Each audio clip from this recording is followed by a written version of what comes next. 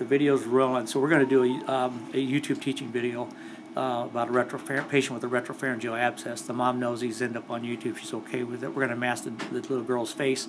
But you're the student working with us. You want to tell us a little bit about the young lady? So Kaya's 4 years old. She came in today with history of stiff neck for 2 days. She's been afebrile. Basically, this started yesterday morning. Mom noticed her kind of being hesitant to turn her neck left and right. She's had decreased PO intake, only wanting to drink some liquids, and she's kind of had problems like keeping saliva in her mouth. She's kind of just been drooling. But other than that, she's had no symptoms, or excuse me, she's been afebrile. I just mentioned that. And she's just really tender to palpation on exam, so it's not focal, it's pretty tender, anterior and posterior. So a lot of times, you know, people say, hey, meningitis, and she came actually billed as rule out meningitis. Right, so she was at, she went to an acute care facility first. They sent her here to rule out meningitis.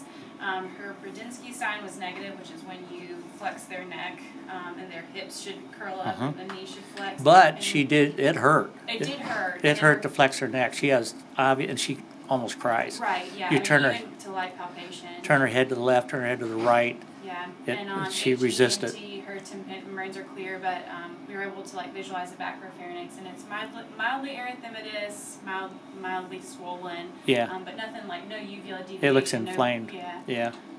We're getting the official read of the CT scan, but it looks like a retropharyngeal abscess on my read. Hey, sweetie, can you? I'd like you to just try and turn your head as far as you can, but if it hurts, you stop. Can Okay. you do this? Look over at mom. Just by. Can you look over me? See, she's turning her whole body. All right. Can you look at the door? Can you look at the door? See how tightly she holds her her head. Can you turn to the door? Yeah. Can you look straight? And Mom also noticed she's not been speaking as much as normal.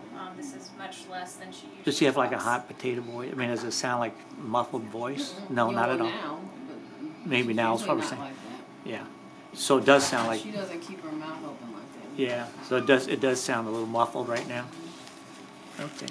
All right. Well, thank you so much. And like I said, I'll mask her face, but we will. I think this is very useful from educational perspective, because there are patients out there that present with stiff neck and people, she's just got a bad sore throat, and they missed the potential is for missing something serious like a retropharyngeal abscess that can actually dissect down into the mediastinum or rupture and cause airway compromise. So, well, thanks for letting us do this video.